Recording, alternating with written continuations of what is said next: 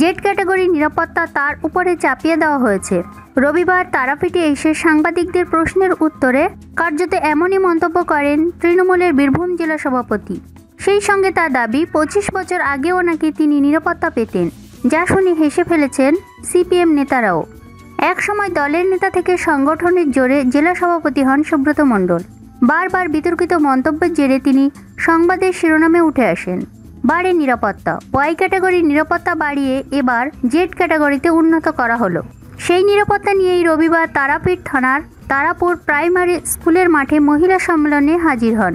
সভায় সরকারের উন্নয়নের কথা তুলে ধরে পঞ্চায়েত নির্বাচনে মহিলাদের অগ্রণী ভূমিকা পালন করার নির্দেশ দেন অনুব্রত মণ্ডল। সাংবাদিকদের প্রশ্নের উত্তরে জেড ক্যাটাগরির নিরাপত্তা প্রসঙ্গে তিনি বলেন, আমার বরাবরই নিরাপত্তা রক্ষী আছে, তবে জেড ক্যাটাগরি কেন করলো তা প্রশাসন বলতে পারবে। কেন দিয়েছে তা একমাত্র বলতে পারবেন জেলা পুলিশ সুপার কিংবা স্বরাষ্ট্র দপ্তর।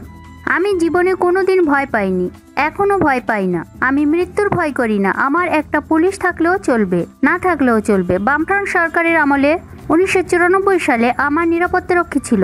তৎকালীন বীরভূম জেলা পরিষদের সভাধিপতি ছিলেন সিপিএম এর ব্রজ মুখোপাধ্যায়। 1994 সালে অনুব্রত বাবুর নিরাপত্তারক্ষী ছিল শুনে তিনি হেসে ফেলেন। বলেন, 1994 সালে অনুব্রতর কোনো অস্তিত্ব ছিল? তাকে কেউ চিনত? তাছাড়া নিরাপত্তা পাওয়ার একটা কারণ থাকবে। আমি সভাধিপতি হওয়া 2 বছর পর একজন পুলিশ পেয়েছিলাম। পদাধিকারী না হলে কেউ নিরাপত্তারক্ষী পায় না। যখন ওর কেউ নাম জানতো না, তখন সরকার নিরাপত্তা দিতে যাবে কেন? নিজের দল সরকারে আসার পর অনুব্রত নিরাপত্তা বাড়ানো হয়েছে। এদিকে ত্রিপুরার পরে বিজেপির বাংলা দখলের স্লোগানকে নিশা ভাং খাওয়ানোর সঙ্গে তুলনা করেন অনুব্রত।